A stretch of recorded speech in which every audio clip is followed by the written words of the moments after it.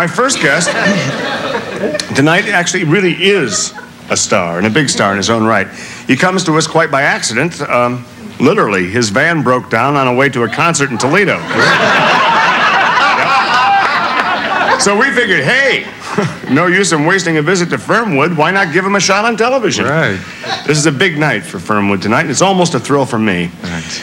Not costing us any cover charge or minimum for this show either. No, and he's not staying at the Apache either. Whoa. Let's not mention names when we're saying where they're not staying. Just where they are. That's right. I haven't even met this gentleman, you know. But I know he sells a lot of albums, and he makes about 500,000 big ones in 1 year. That's a lot. Yes, and in my book, league, yes. That spells talent. Please welcome the talent of Mr. Tom Waits. All right.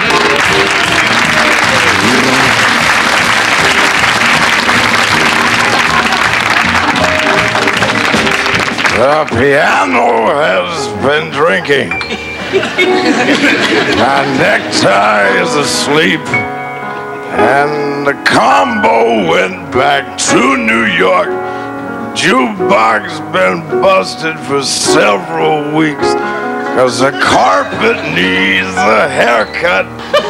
And the spotlight looks like a prison break. And the telephone's out of cigarettes. And the balcony is on the make. And the piano has been drinking heavily tonight. The piano has been drinking. And you can't find your waitress with a Geiger counter. And then she hates you and each and every one of your friends. Can't get served without her. And the box office is drooling. And the bar stools on fire. All the newspapers were fooling, and the ashtrays have retired. 'Cause the piano has been drinking. Not me.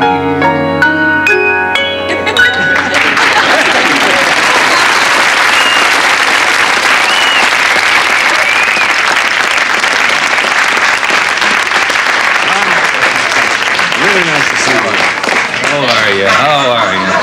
Wow. Take a load off your act. Wowee. Hey, that's rotten luck. Car broke down, huh? Right up there on the way to Toledo. You're touring up here in the Tri-City area? Yeah. Well, spending a great deal of time up here against my wishes. Oh, sorry to hear. After a trip like that kind of harrowing experience of having your car break down, which is no picnic, because unless you brought one, yes.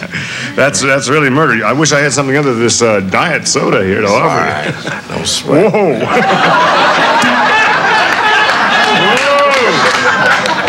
No brand names there, I hope. No, if he said Harvey's Bristol Cream on the air, we'd be in big trouble. I bet if I said Harvey's Bristol Cream, they'd probably be sending over bottles of it to you and me both. We don't want Just that. might take you a little longer. That's right. Tom, where do you hail from professionally? Is it the Big Apple, as they call New York, I think, or is it Hollywood? Well, I live at Bedlam and Squalor. That way. I think we've all lived there at one time. It's kind of strange to have a guy sitting here with a bottle in front of him. Well, I'd rather have a bottle in front of me than a frontal lobotomy.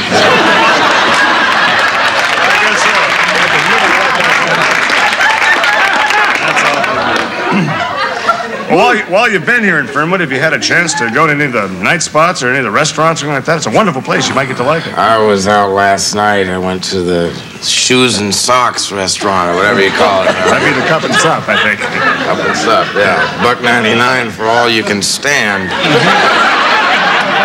It's harrowing, to say the least. Yeah, what did you order there? They have some awfully good dishes at the Cup and Sup. Oh, I had... I don't know, I'll Betty, she had the fillet of athletic equipment. I didn't know whether to eat mine or give it a ride home. That will happen. Well, it wasn't expensive. That's the main part, huh? Hey, well, I wanted to mention something about that. Maybe I shouldn't even be mentioned on the air. We're friends. Hey. Hey. No, just a couple of bucks, that's all. Just until my brother straightens out.